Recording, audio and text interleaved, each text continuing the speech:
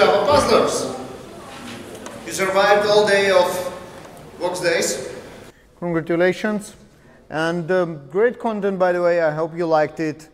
And this is the last session before keynote, so it will be something different.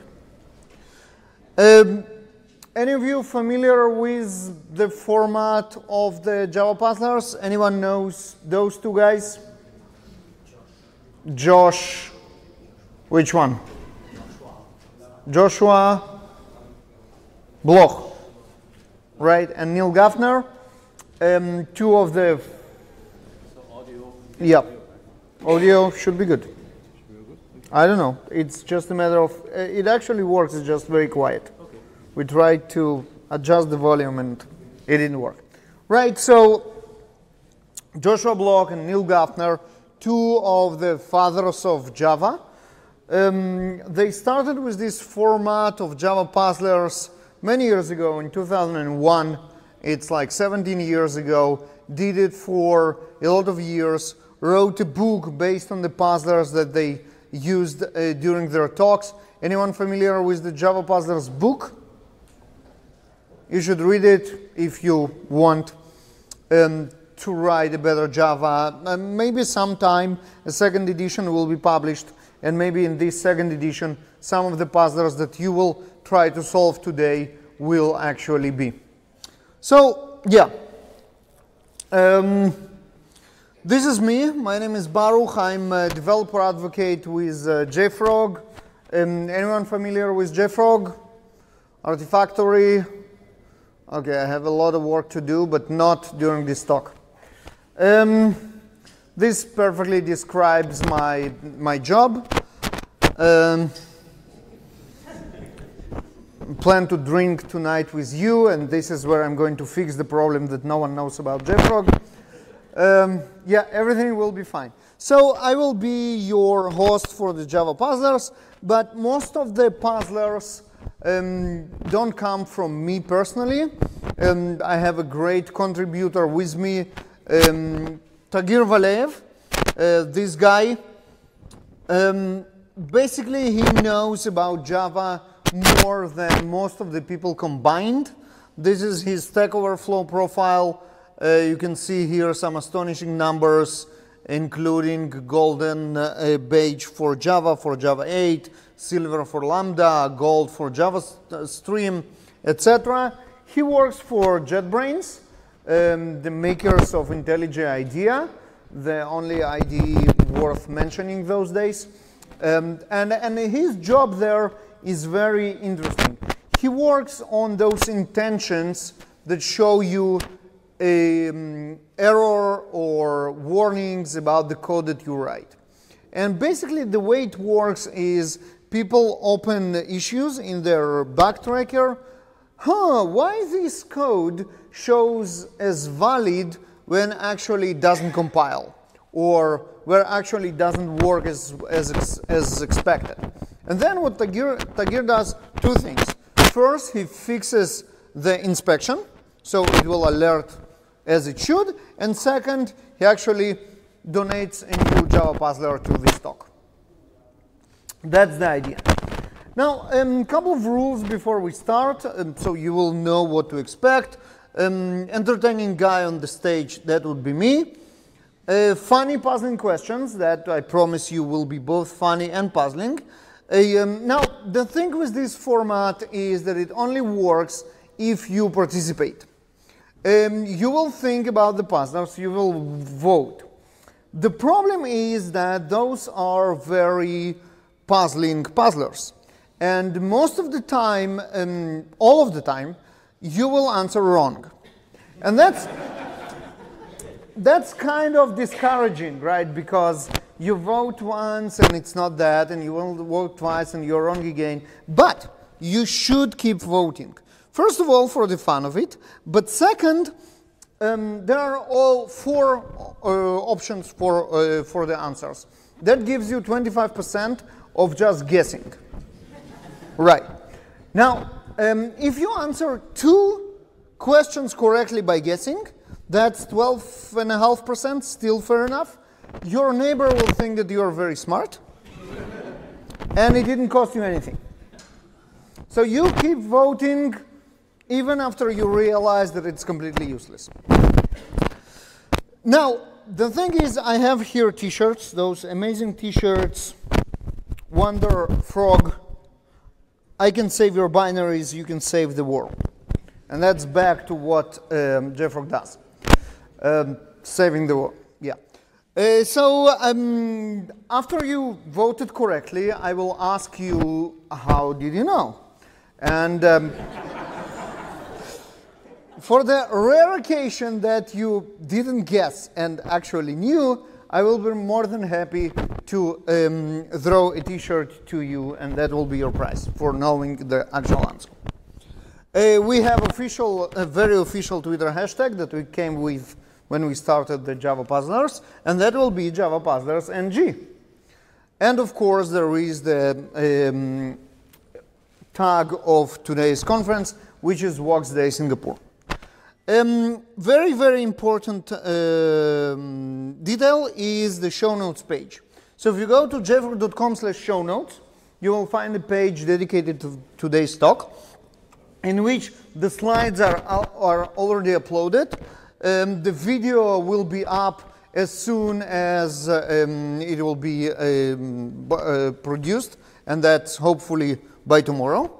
All the links are there to actual explanations and the correct answers for the puzzlers, ratings, comments, and a small raffle for thanking you for being here. So if you want to take a picture of some slides, that will be the only one that you actually need, because you go there and all the slides are there. Easy. And of course, the first rule of the puzzlers, no cheating, and that means do not go and see the slides because they contain the right answers. Don't do that. Yeah, because it kind of ruins the fun. Let's try this voting thing and see that you got the idea. So, which Java version are you on? Java 7. Who is on Java 7? Couple of people on Java 7. How about Java 8? Yeah, everybody on Java 8. That makes perfect sense. Java 9? Anyone? Whoa! Woo! This is fun. Yeah, no one is. Okay, interesting. Java 5. No? No? Ah, here we go. That was a good, very good release, if you remember. Not lambdas. Annotations, generics, auto-boxing. Nice stuff. Java 10, anyone?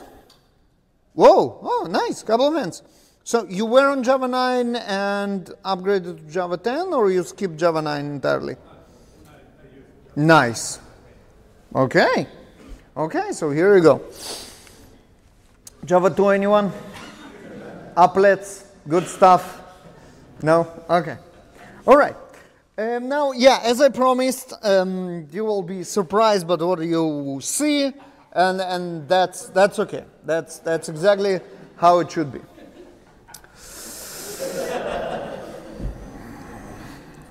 Okay.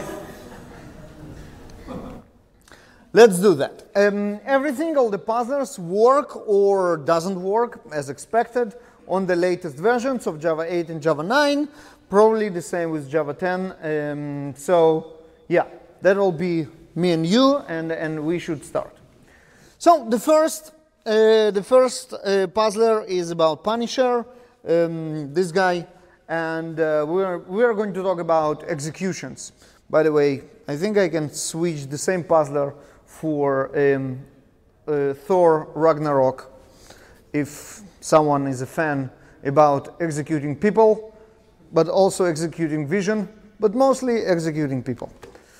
Yeah, so, okay, here you go. Do you see the code from the back? Because there are a lot of seats here in the front. If you don't see, come closer. Okay, so what we see here is a Java code, obviously Java 8 with some lambdas over here.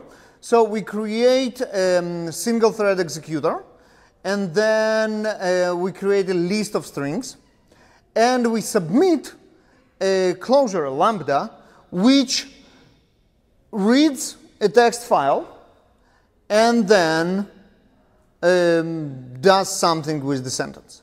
So there are two versions of the same code, one with additional set of parentheses over here and a semicolon over here. So just take a look again, and I'll give you the options. So the options is first line compiles, second line does not compile, second line compiles, first does not compile, same, both work fine, and same, both won't compile. I basically covered all the possible options for you. Very easy. Very easy. C. Okay, now we'll vote. We'll do it properly. Who thinks A? No takers on A. Okay, this is interesting. How about B? Okay, I'll give you that, but that means that all of you should vote for C or D. How about C? Okay, so the rest thinks D? No, come on, guys, you don't vote. Okay, let's do it again. A. Who thinks first line compile, second does not compile? Okay, I vote for A, by the way, if anyone cares. Okay, here we go, thank you. How about B? Any takers on B? Couple of hands. Okay, C. Okay, most of you think C. How about D? Okay, all right, now that was better. Okay, thank you very much. So the correct answer, as I mentioned, A. Okay, well, we're going to talk about why A, and you can get a t-shirt now. So if you ask me, the second line doesn't make sense. How is your Groovy? Who is familiar with Groovy here? Groovy? Anyone? No one knows Groovy? Okay, one of the things, this is Guillaume Laforge, by the way, the head of Groovy project, and in Groovy we don't like semicolons. So when we see this code, we say like, okay, this is probably the problem. Of course it's not. But, what's the problem? What is the problem? Why the second line does not compile? It means it means more than one line. More than one line, okay, then what? It doesn't return a value. This is interesting. It doesn't return a value, but should it return a value? Yeah, I mean, you know this API, right? What does executor service dot submit accept as a parameter? Runnable, or callable. Thank you very much. Runnable or callable. Good call.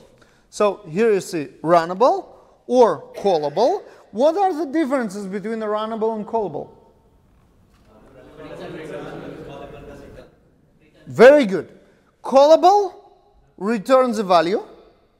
Runnable does not return a value. What else? Exceptions. Runnable does not throw any exception, while callable throws an exception.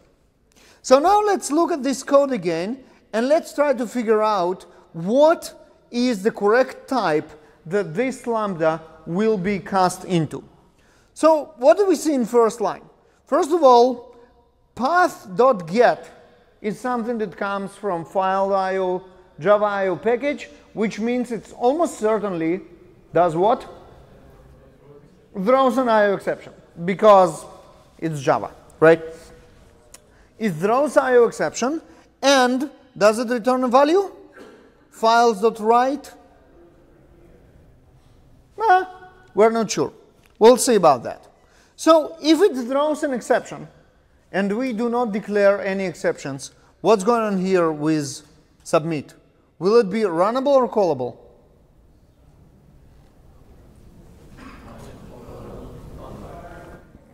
Callable? Okay. So here you go. As we mentioned, executor service accepts both callable and callable and runnable. And this, what we see here, is an implicit return. If instead of providing a statement, we provide an expression, and that's a one-liner, then we do not need to declare return. because Java will coerce the return type by whatever this expression returns. If we want to use it in a full form, which supports multiple versions, and that's with additional set of parentheses, then we have to declare return, and that will be an explicitly return.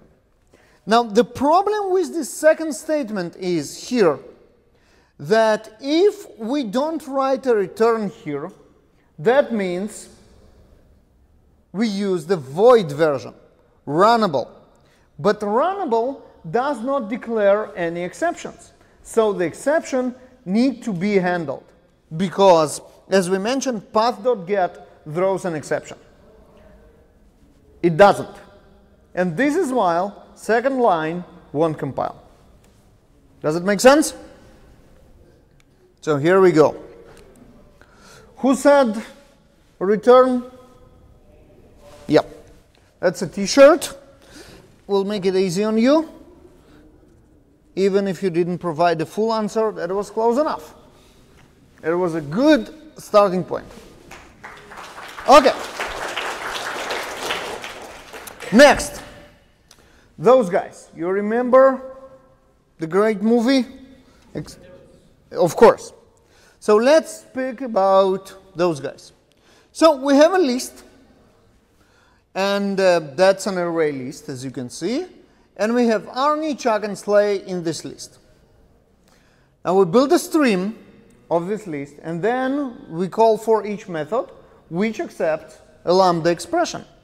In this lambda expression, we will check if we are talking about Chuck Norris. And if that's the case, we will try, at least, to remove it. Easy. Options. Concurrent modification exception, array index out of bounds exception, null pointer exception, or no exceptions, all good, we successfully removed Chuck from this list. Are you ready? Let's vote. Concurrent modification exception. Any takers? A lot. That makes sense. You modify a collection under iteration and all that. How about array index out of bound exception? Because why not, right? Because it's puzzlers, everything is possible. Good thinking. Null pointer exception. Now, let me give you a hint. In Java, puzzlers, if you are not sure, null pointer exception is the safest option. There is a very good chance that null pointer exception will happen no matter what. So, null pointer exception? Any takers? You don't believe me. Okay. All right. No exceptions. We successfully removed Chuck from a list. There are strange people here. It's Chuck Norris. How can you remove from a list? Okay. All right. So the correct answer, as I told you, is null pointer exception. Told ya.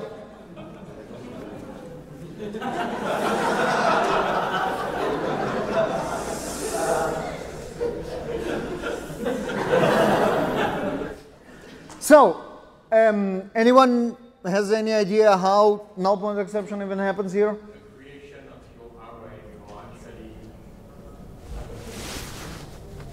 because you're using arrays as instance arrays. Yeah, no, that's fine. The array is, no, I mean, the array list is fine. It's backed by an array, but that's how array list works. Anyone, any ideas? Yes. Is this not accessible inside the lambda expression? No.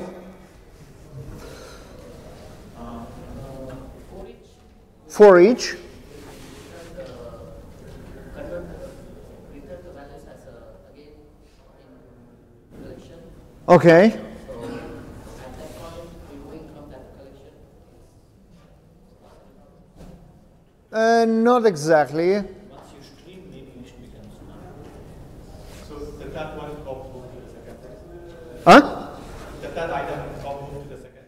Yes. Yes. Yes. This is very good. That's a t-shirt. Okay, so what's happening here is the following. Stream for each, what it actually does, it runs split iterator for each remaining. This is how it's implemented. Now, for each remaining does check for concurrent modification exception. And this is whatever all of you voted was actually should happen, because it does check for concurrent modification exception. But remember how remove from array list is implemented. It adds a null to the end of the array, moving everything else.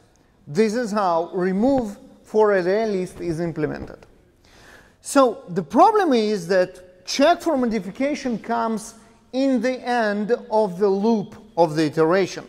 So on the last iteration, when we go to the last element, if null equals chuck fails with null pointer exception, before getting to the mod count, that will throw a concurrent modification exception.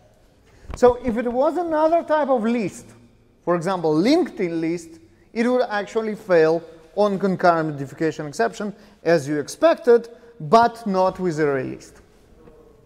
That's a lot of fun. Instead of doing that, you should use a new method of list, remove if. Remove if also accepts lambda, in which you express the condition, and then it actually works correctly. Yeah. Okay, now let's expand the list of our expendables, and let's try to remove all of them. Now, I created a method called killTheMall, which accepts a collection of those heroes, expendables, and then we take an iterator from it, from this list, go for each remaining on all of them, and if there is next, we move to this next and we remove it. So I iterate through this list and remove each and every one of them, and then print whatever is it in the list. Okay? Options. All of them are killed, and the list in the end is empty. We only managed to kill the even ones, and the odd ones remained. All of them survived. We didn't remove any of them. Only odd ones are removed from the list, and the even ones survived. Those are the 4 options, and I'll give you a bonus. All answers are correct. Okay, any takers on A, it actually worked as expected. Okay, one brave gentleman in the back. How about only odd ones, and when we are going to print, we will only get an even ones? Okay, one gentleman here. They all survived. We didn't remove anything for some weird reason. No takers. How about the other way around? Only odd ones got removed, and we will get a list of even ones. Okay. Yeah, a couple of hints. How about all answers are correct? That's, you know, that's okay. But how can it even possible? Okay, yeah, no, that's a good puzzler thinking, and obviously that will be the right answer. Yeah. Now, any idea at all what's going on? Depends on the implementation of the collection. Exactly. Now, what's going on is, you shouldn't do that. What we are doing here is, okay, let me show you first. So let's go back here for a second. What I'm doing here is double iteration.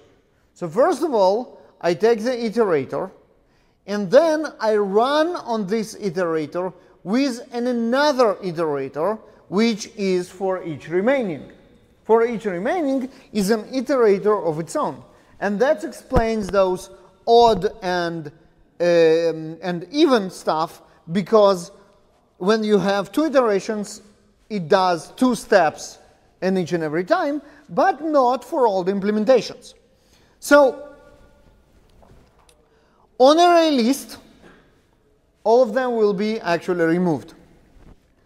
On linked list, we will only remove the odd ones. On the queue, nothing will happen. On the tree set, we only remove the odd ones, and even remain, right? So that's a t-shirt for thinking about different implementations. Good thinking. Don't do that, basically. And you really don't have to. If you do for each remaining, you don't need iterator before. You can just do it on the collection itself. Okay. Now let's talk about single abstract method interface. You know this guy, right? You know what single abstract method interface is? It's an interface which has one abstract method. And it has a special name because those interfaces can be expressed, their anonymous implementations can be expressed as lambda expressions, right? So when you write a lambda expression in Java, it has to be backed by single abstract method interface. All those runnables, callables, comparables, and all those are single abstract method interfaces. So here is an interface, just a normal interface, not a functional one, not a single abstract method interface, which is called single, and it will be parameterized with the type T. Now we have a default method here, party hard, and it accepts string as a parameter. We have abstract method here, party hard, will accept T as the parameter. We have drink-in method abstract, which accepts T, and drink-in, which accepts string. So far, so good, just an interface. Here comes the fun part. We extend this interface with another one, it's called single and happy, and this guy is annotated with functional interface. Functional interface annotation will cause an additional check of the compiler to verify that this instance has only one abstract method. Now we type this T with the type string, and now what we actually have in this interface are 4 different methods: party hard string, which has a default body, party hard string, which is abstract, drink in string abstract, and another drink in string abstract as well. So here are your options. Cannot work because one single interface means one, a single method means one and not 3. Problem is with the party hard T, if we remove it, everything will work as expected. Problem is with the drink-in methods, remove one of them and everything will work as expected, or everything will work fine because party hard and drink-in are both merged because they are now of the same type, so they're actually the same method, and since we do have an implementation of party hard, we will end up with one abstract method, which will be, of course, drink in string. Who thinks A? No, cannot work. That makes sense. How about B? If we remove party hard, one of them, everything will work fine. Okay. How about drink in? They conflict with each other. We need to remove one of them. No? Everyone thinks that they will merge just fine. Okay. And how about it will just work? Yeah, okay, good amount of hands.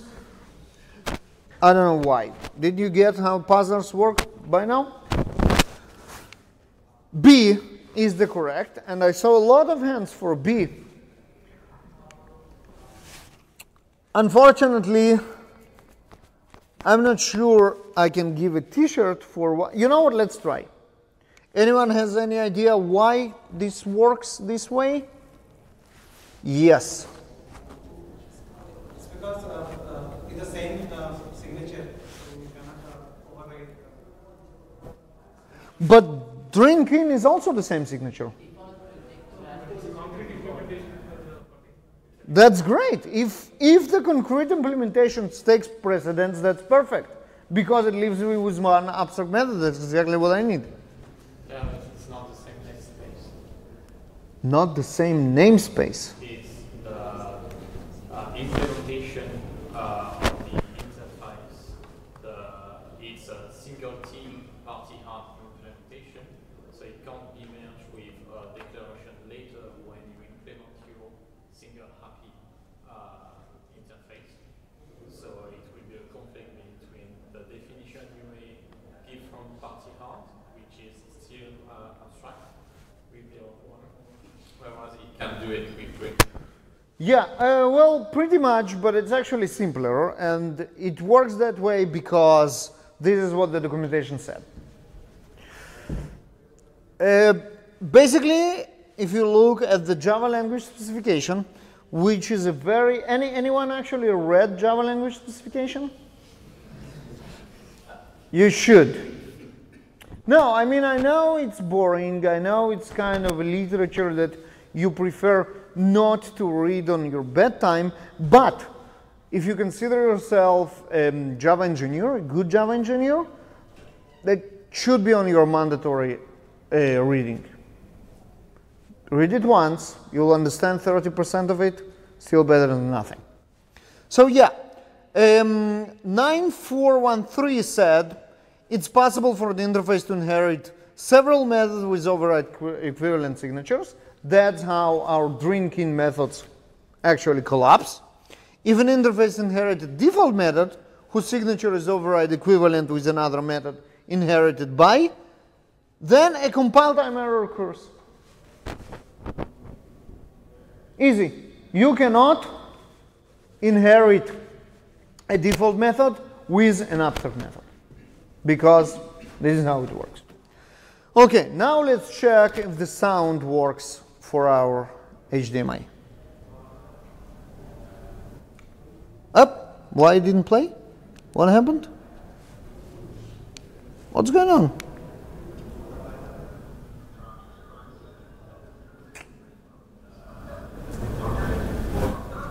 No. Okay, we'll do something else. Is this thing on? No. That's a shame. So, anyone is as old as me as I remember this movie? Oh, come on. Yeah, okay, so you missed out. This is one of the great stupid comedies from the 80s called Spies Like Us. It's ridiculously stupid, and this is why it's ridiculously funny. So those guys are pretending to be spies, and they are going to a mission, and they pretend to be doctors. So they now go and introduce themselves to other doctors and going like, doctor, doctor, doctor, doctor, doctor, doctor, doctor, doctor, doctor, doctor, and doctor. And let's keep going. Anyway, this is almost what we have in Java 9. This is module info, module, requires, exports, opens, uses. Error in every line, because, this looks wrong. Can't export package with export's name. Can declare uses in uses, or compiles just fine. Who thinks error in every line? Okay. How about can't export package with export's name? No. Why? can declare uses and uses. Okay, here you go, a couple of people. How about compiles just fine? Compiles just fine. Well, okay, so it should compile just fine. And that's because Java 9 has a new concept which is called context-aware keywords. Previously, a keyword in Java is always a keyword, and you cannot use it in any context. And that's why we have to come up with some stupid names like class with a K or class with double Z, etc., when you want to express a variable which actually is a class, because class is a keyword in any context. Java 9 have context-aware keywords, which means that even if you have requires as a keyword for the declaration of the required package, you can actually use requires as the name of, required module, you can use requires as the name of the module itself. So it does look like it compiles fine.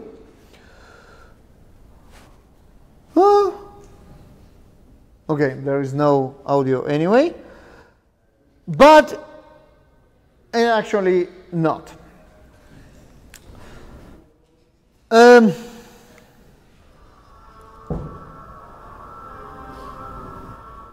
Yeah, and everything explodes. Oh, sorry, that was a spoiler. Anyone has any idea why you cannot use uses and uses? Okay, let's start step before that. What uses actually does? You have no idea about Java 9, do you? Even the guy who actually uses Java 9.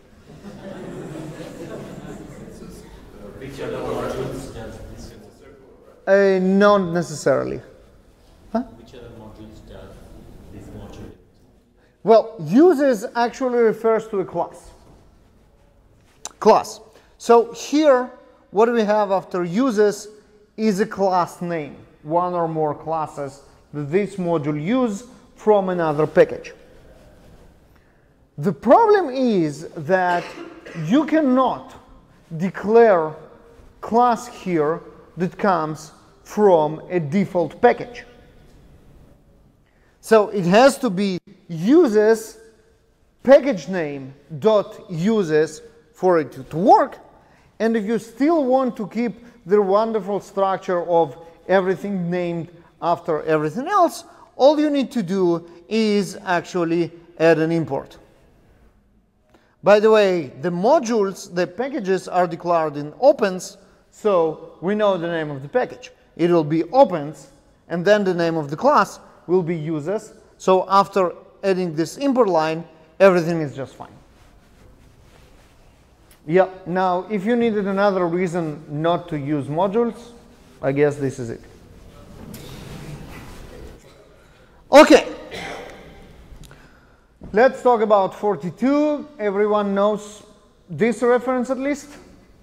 I forgive you the spices like us, but 42 you all get. That's good. So just to refresh your memory, Hitchhiker Guide to the Galaxy, people came to this supercomputer and asked a question. Now, this is the algorithm inside this computer. It's basically if the question that was asked is the ultimate question, the answer is 42. And for the rest of it, it's just null, doesn't matter. That's the only interesting question. Right? This is how it works. So far, so good? Now, they asked this question, and it took for this computer 7 billion years to figure out the answer. And they came back after 7 billion years and asked the question again. Now, the problem is that the computer got old, and its hearing is not what it used to be. So they had to repeat the question. And this is how it looks like. If the question is the ultimate question, then 42. If not, it's worth asking again. Maybe it didn't hear right. So we ask again. is the ultimate question. The answer is 42. If it's still not the ultimate question, then the answer is no. Okay? So far so good? That's the code. Now let's see what happens. Ultimate question is false. We ask not the ultimate question. What will be the answer? Null, won't compile, 42, null pointer exception. How about A? Now anyone thinks that's what's supposed to happen? Oh, nice. People still believe that what's supposed to happen should happen in Java puzzle. Okay, it won't compile. Well, looks like a valid code. 42, something is deeply wrong in our logic. No takers? Okay, now I taught you well. Null pointer exception. Here we go. Very good. Good stuff. Okay. Obviously, it's null pointer exception. Java. And the real question is why? Anyone has any ideas? You already got a t-shirt, but I will fall back to you if no other takers here. Yes. I pass null to system out println. That's fine. It prints null. That's, I guarantee you, I did it more than once. Yes. There could be for some stupid reason, it's thinking that it's an object, and then it's like it picks up null, and it's because it's an object. Yeah. That's the right answer. Evaluate your size. I think that should work. Yep. If I'm wrong, I have the extras. Okay, so let's look at that. The actual question is the type of the expression, because if it is if it is primitive, everything should just work fine. If it is an object, we'll get null pointer exception on boxing. No, unboxing. The other way around. Let's talk about that. Any engineers in the room, not software engineers, like real engineers? Like, you know, construction, civil, mechanical, and electrical? No? No one? Okay. So I'll tell you a story. I used to be a real engineer before I became a software engineer. When we have a problem as engineers, as non-mathematicians or not like, you know, physicians. So mathematicians, they solve problems. They write an equation, they solve problem. Engineers don't do that. Instead, we have tables. So we open a reference book and we look at the table. So we need to build a bridge, and this is the load it should sustain, and that's the length of the bridge. And we look and we're like, okay, this type of concrete, this amount of concrete, done. This is how we work with tables. Now, Java also have engineering tables. In Java language specification 15.52, we actually have huge number of tables which tell us which types are created when we have a ternary expression with different types. So let's look at those tables and see what's going on. So the ultimate question, 42 or null, is actually an int and a null. The result of this expression, 42 and null, will, according to those tables, be integer as an object. Having that in mind, we can take a look on the second part. So now we know that this part is an integer, because we figured it out. And now, if we have an expression of integer and int, that will be this guy, the result will be int. I don't know why, but it will be int. Now, when we have an int, we will try to unbox it, we will get a null pointer. Sorry, we'll try to box it, we will get the null pointer exception.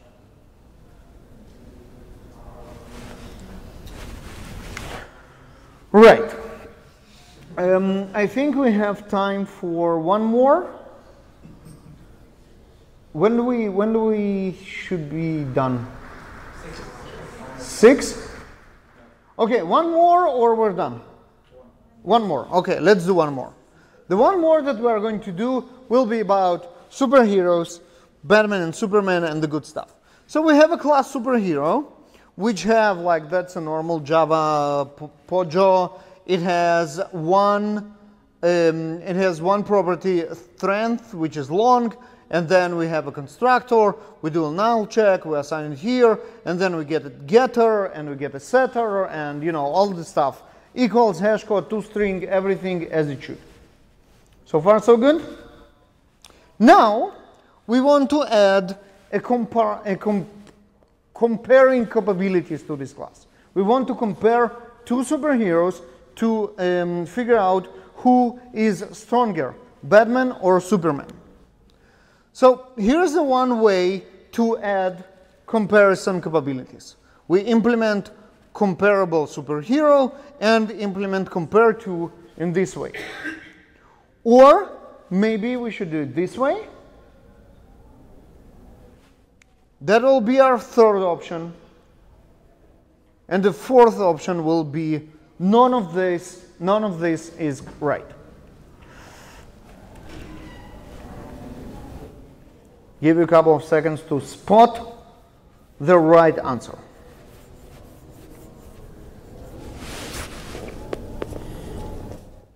Comparable superhero this, that, comparable superhero me, you, and comparator with compare Batman to Superman. All right. Ready to vote? Who thinks A is the correct answer? One gentleman here. 2. How about B? B is the correct answer? None of you. How about C? Any takers on C? Okay, I guess the rest of you thinks D. That's not the right way to implement comparator. Nice, good thinking, good thinking. Of course, the right answer will be A.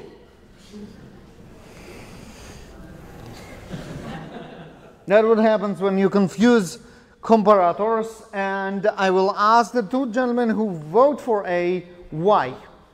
I guess the question is the rest of you didn't vote for A because it has this weird first parameter, this, right?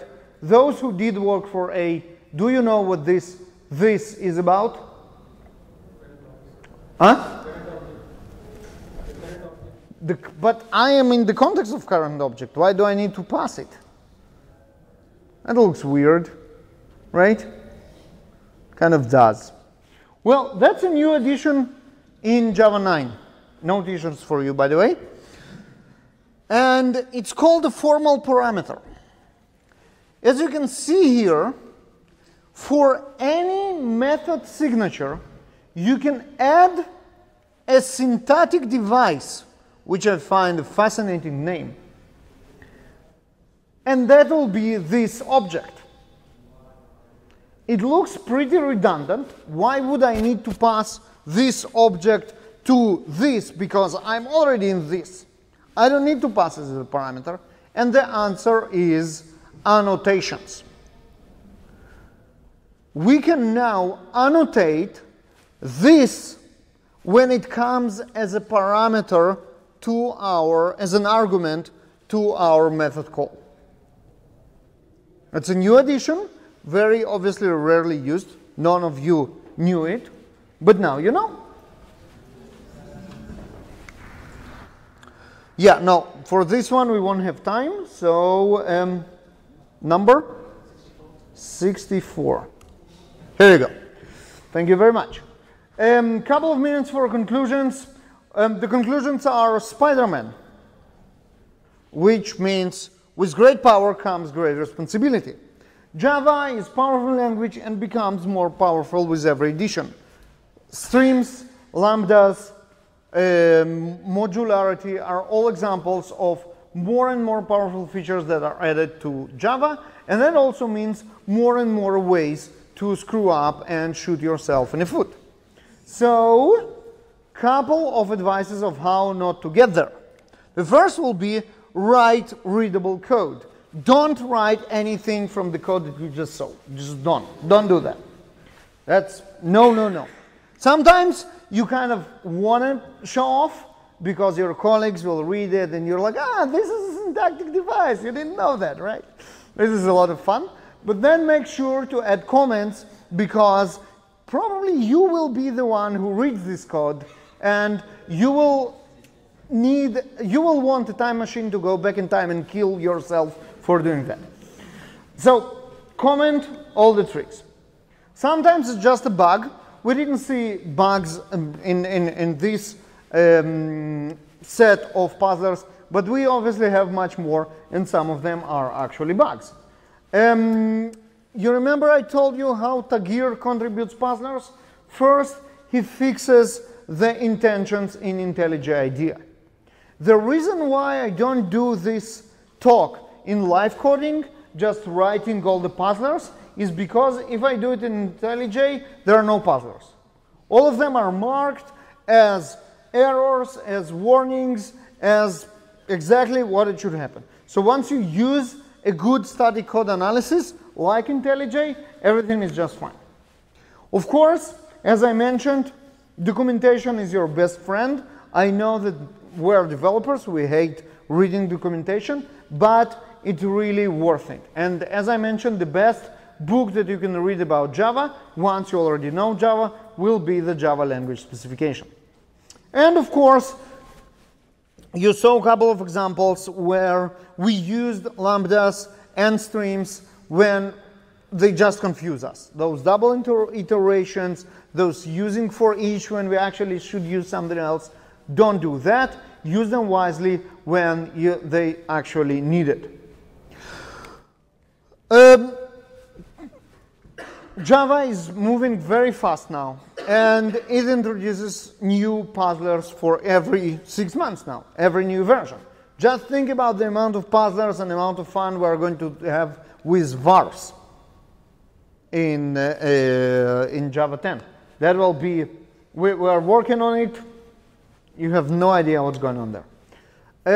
If you encounter something, some puzzler in your work, please send it to us to puzzlers@jfrog.com, and we will pay in t-shirts and in glory by mentioning you in our future session of Java Puzzlers.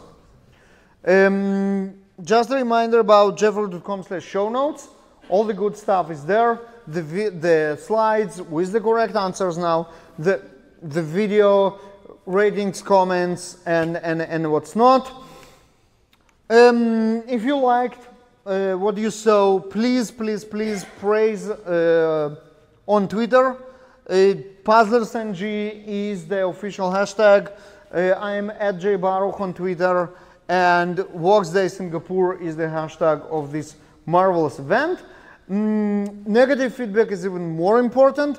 If you didn't like it, let us know immediately there.